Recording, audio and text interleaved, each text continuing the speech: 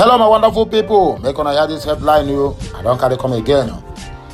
IPOBS and the DSN lawyer, he don't vow say he must file suit of 20 billion naira against Twitter and the DSS of Fulani government of Nigeria. This one is coming from that our Hebrew brother where in name be Maxwell Ogbara, where the DSS can't use the same Twitter, can't they post, they call him charge and bail lawyer. This matter no be today, my brothers and sisters. This one, you don't pass, be careful. Anyway, let us go straight to the reason why we are here.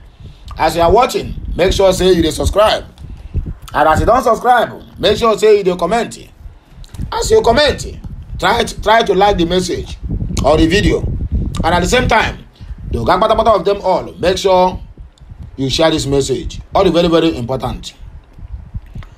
So let us take the headlines before we come back to analyze the news to our very understanding and layman understanding as well. And as Ndibo youth don't come again, they don't help the Southeast governors over insecurity and the security agencies where they don't contact so that they will flush all the hope at Bele where for we Obodo Biafra land. According to Sheikh Usani, he said, and I quote, "Stop inciting coup. Our democracy redeemable." Sheikh Usani warns Nigerians. If you dump El-Rufai, many Nigerians will be cut off from electricity grid.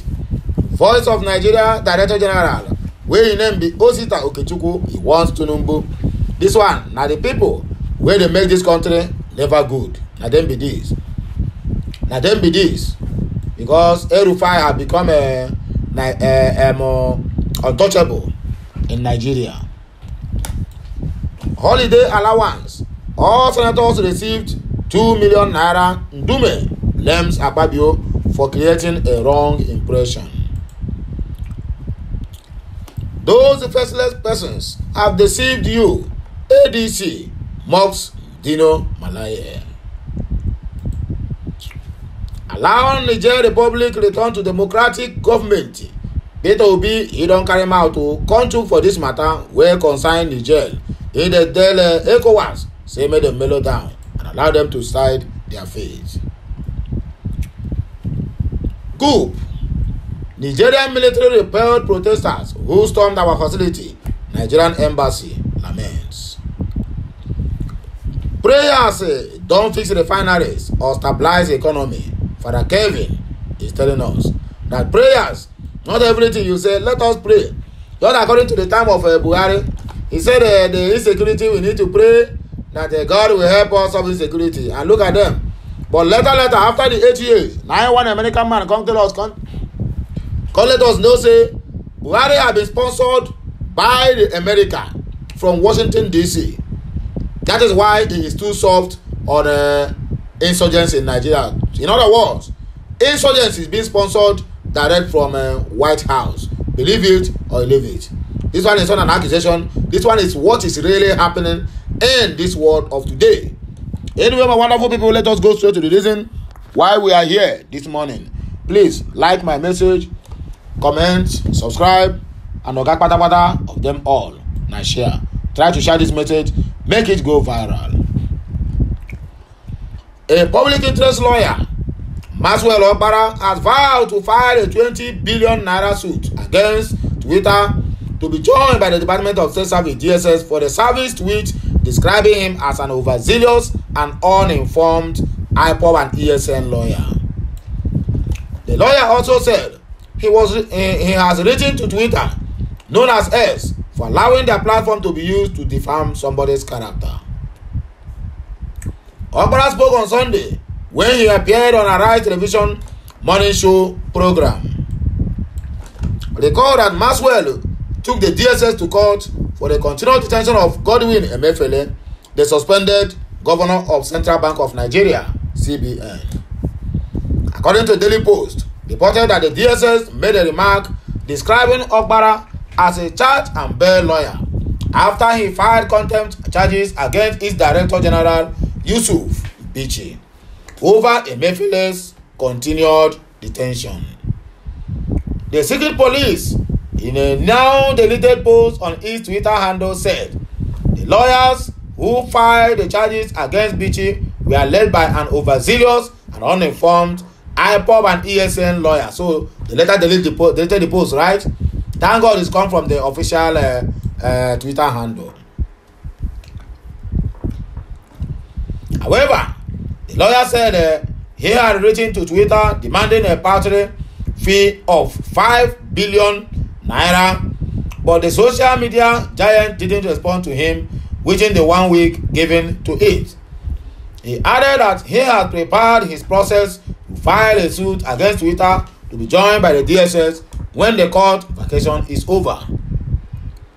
He said, well, I don't have much issue with the DSS because when I saw it, I thought that their Twitter handle is being hijacked.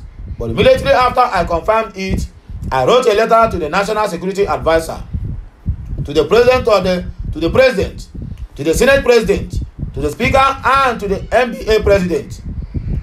I have written to them, and a few of them have responded. I have also written to the Twitter for allowing their platform, because if you allow your platform to be used to defame somebody's character, I think I should concentrate on the person that allowed their platform to be used. And it being that Twitter complied with their own rules, because they have a rule that you don't use their platform to defame somebody. So they allowed it, and I've also written to them, and I just demanded a paltry fee of 5 billion naira. 1 week I gave them have expired. So I have prepared my process. I am just waiting for the vacation to be off. By the first week of September, I will file and also join the DSS. So on that particular issue, I might not talk too much about it because Nigerians have responded to them, and I learned that they have put down that funny comment after 9 days. But that will not exonerate them from being liable. This is something that I do for others. Is it my own that I will not do? I will fight for people, or for people whose rights are being violated. Is it my turn that I will not do? I will do it on my own and do it perfectly. Where they allow me to go to court, I will just make it 20 billion naira, according to Maxwell Obara. Insecurity. Ohaneze youths held Southeast governors, security agencies. Apex Igbo Social Cultural Organization, Ohaneze Ndi Iberibe Youth Council Worldwide, allied with what is called Unity of Purpose among the 5 East governors. The group said this in a communique issued after their meeting in Enugu over the weekend. The communique was signed by East National President Mazi Oku Nnabuike after their meeting in Enugu State. They said the collaborative efforts of the governors has resulted in the reduction of insecurity in the region. They also held the security agencies for their consistent efforts in ridding the southeast of crimes and criminality. According to the Ohaneze youth, we are glad that this present crop of governors are united. We are glad that we now have a governors forum attended by all the governors and not their deputies. It speaks volumes. There's no doubt that this unity is responsible for the improved security in the region. The role of the security agencies is also highly condemnable. We urge the governors not to relent but remain focused, united and resolute in their move to restore sanity to the region. They equally held the Southeast residents for ignoring the 2-week sit-at-home order issued by Finland-based Simon Ekpa. They equally held the Southeast residents for ignoring the 2-week sit-at-home by Simon Ekpa. We are glad that finally Ekpa has been decimated. We are happy our people have conquered the terror mentality he inflicted on them. With the adequate security provided, the siege is over. Our people have now been freed from the claws of business merchants using the name of Biafra, Oku declared. The communique hinted that other affiliate groups attended the meeting and rested their support for the Oku-led leadership. Stop inciting coup. Our democracy redeemable. Shehu Sani warns entire Nigerians. Amid alleged call for a coup in the country, a former lawmaker, Senator Shehu Sani, believes Nigeria's democracy is redeemable. Daily Post recalls that the defense headquarters recently insisted that the military is happy and there were no plans for a coup in Nigeria. So if they plan for coup, they will come out and say it publicly. Make una just go and rest, abeg. Speaking on Friday, Defense Headquarters Director, Defense Information, Tuku Gusau, frowned at the reports, claiming there were welfare issues within the armed forces of Nigeria, adding that the report in circulation was calling on the military to interfere in the democracy of this country. However, in a post on his social media platform on Monday, Sani urged the countrymen advocating, soliciting, or inciting a coup in the country to stop. Also, a social critic, he noted that the struggle for just, equitable, and more prosperous society could still be won within the context of democracy. He wrote, "Our democracy can still be redeemed or redefined. The struggle for a just, equitable, and more prosperous society can still be won within the context of democracy. Our countrymen, please stop advocating, soliciting, or inciting for a coup in Nigeria." If you dump El-Rufai, many Nigerians will be cut off from electricity grid. How? I don't understand. You also Okechukwu. Before I'm seeing you as a man of integrity, but very soon I have known that you are just a nonsense man. Very, very nonsense man. At your age, the Director General of Voice of Nigeria, Osito Okechukwu, has pleaded with President Bola Ahmed Tinubu not to drop former Governor of Kaduna State, Madam Nasir El-Rufai, from his ministerial appointment. Nigerians recall that the president had nominated El-Rufai for a ministerial position, but the Senate refused to confirm his nomination, allegedly over a security report. Speaking on the situation, Okechukwu, a member of the All Poverty Congress, insisted that El-Rufai would be invaluable to Tinubu's administration, especially in the power sector. He stated this while speaking with the newsmen on Sunday in Abuja. The Voice of Nigeria director insisted that El-Rufai rejection will lead to the ejection of more Nigerians from the national electricity grid. According to him,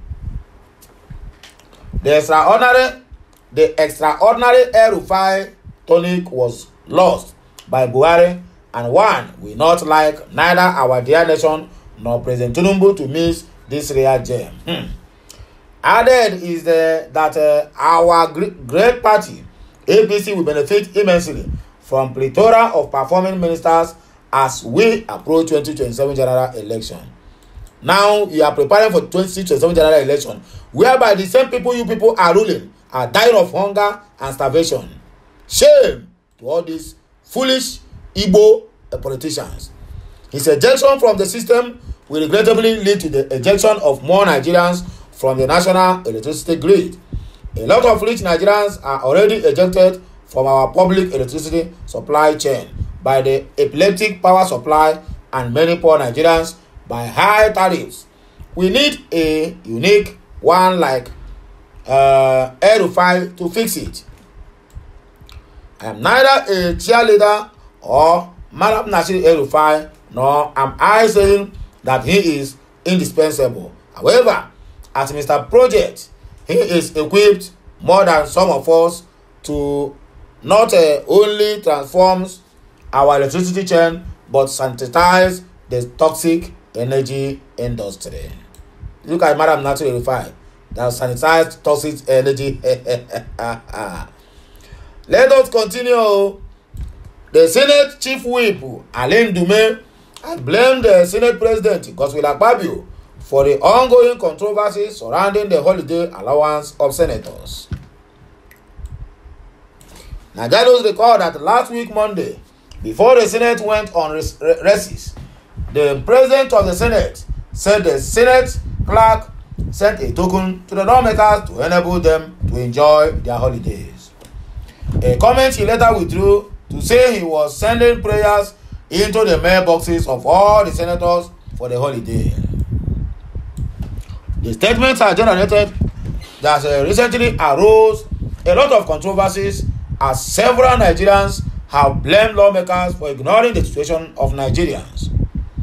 However, reacting to Akpabio's action, Dume said all senators received 2 million naira each, and it is part of their statutory entitlement and nothing special. The Senate Whip or Chief Whip blamed Akpabio for his comment while speaking on BBC Hausa service. Dume said Akpabio's comments were unbecoming of a leader. He said it is common knowledge that if any employee is going on leave, they are entitled to leave a grant. That was the money we received, and it is nothing unusual or special. All senators received 2 million naira, and I am making this comment with a heavy heart because he, Akpabio, is the cause of this controversy. He created an impression as if we were given some special or huge amount of money. What is the big deal if I receive 2 million naira allowance in my capacity as a senator? Make una hear the impunity. What is the big deal? What is the big deal that the constituency are dying of hunger, starvation? And you said, what is the big deal? He made a very wrong statement, and I warned him immediately that his comments were unbecoming of an elder. In fact, we are even planning to take drastic action against him if he continues making unguided statements and acting as if we are kids. Those faceless persons have deceived you. ADC mocks Dino Malaye. African Democratic Congress has ridiculed the governorship candidate of the People's Democratic Party, Senator Dino Malaye, over the alleged defection of his members in the Eda local government area of Kogi State. Nigerians recall that there were reports on Saturday claiming that the ADC in Eda local government collapsed its structure and defected to PDP for Malaye. However, reacting on Sunday, the Kogi State chairman of ADC, Adaji John, said the PDP governorship candidate has been scammed by fraudsters. He insisted that, contrary to the reports, the ADC chairman for the Eda Council area never visited Malaye, and some fraudsters have succeeded in scamming him. John alleged that certain individuals were trying to extort the PDP chieftain. The statement reads, in the said video, only Dino Malaye spoke to the imaginary ADC audience. No single face of the audience was shown, nor were the ADC party materials they supposedly decams brought made open. Of course, in discerning mind, we know the story is not true, but we are not surprised that such falsehood have been peddled by the media handles of the PDP governorship candidate. For a start, the name of the African Democratic Congress chairman for Eda Council area is Adejo Amadaji from Egaloba ward. Definitely, if it has been true that anybody visited or received Dino, it was to scam him, and they succeeded. This development is purely fake, and the move to extort Dino, the face shown in the video, is is not an ADC party member. In fact, he is an Ibaji man to the best of our knowledge and not a member of our party. Those faceless persons led by the ghost Adejo Haruna, whom the camera intentionally didn't capture, must have played one on the low intelligence of Malayas or paid him back in his own coins, because it is in the public domain that Malaya is a scammer and a mentor of scammers. This is purely a case of scamming the scammer. The press statement and the 40-second video have effectively proven that Malaya is a purveyor of falsehoods, and we are worried that Mr. Malaya is already treading the path of APC and Yahya Bello, who have been churning out media reports of receiving a series of fake decampees. Unlike the governor, who managed to back his kangaroo decamping stories with some pictures, Dino Malaya failed to show any. This is the new law of peddling fake news that the PDP candidate had been associated with for a long time, just to confuse the people of the state of their relevance. Allow Niger Republic return to democracy or democratic government, P2B tells Nigeria and ECOWAS.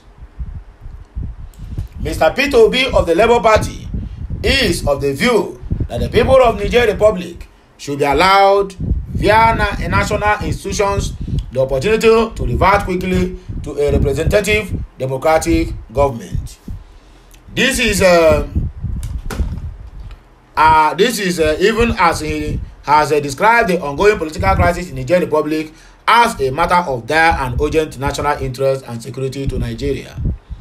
Obi said that primacy must be given to the dialogue and diplomacy towards a resolution with minimal disruptive impact on Nigeria and the West African sub-region, regardless of the position taken by other various parties.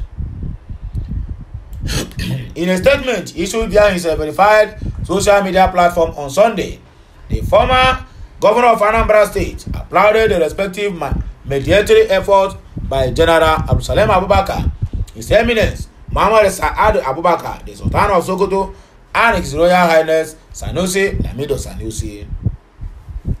The statement read, recent developments in the neighboring Niger Republic have become the subject of international attention. For Nigeria, this development is a matter of dire and urgent national interest and security. Inevitably, Niger is a hot-button issue for ECOWAS, as well as a various international intellectuals, regardless of the positions taken by various parties that have direct or tangential interest in Niger. Primacy must be given to the dialogue and diplomacy towards a resolution with a minimal disruptive impact on Nigeria and the West African sub-region. A total resolution must take into consideration the real politics of the West African sub-region, according to P2B. I applauded the respective mandatory efforts by the so-called Abdulsalam Abubakar, former head of state in Nigeria, whereas ECOWAS authorities have indicated that they remain open to various conflict resolutions opens. Diplomacy and must remain the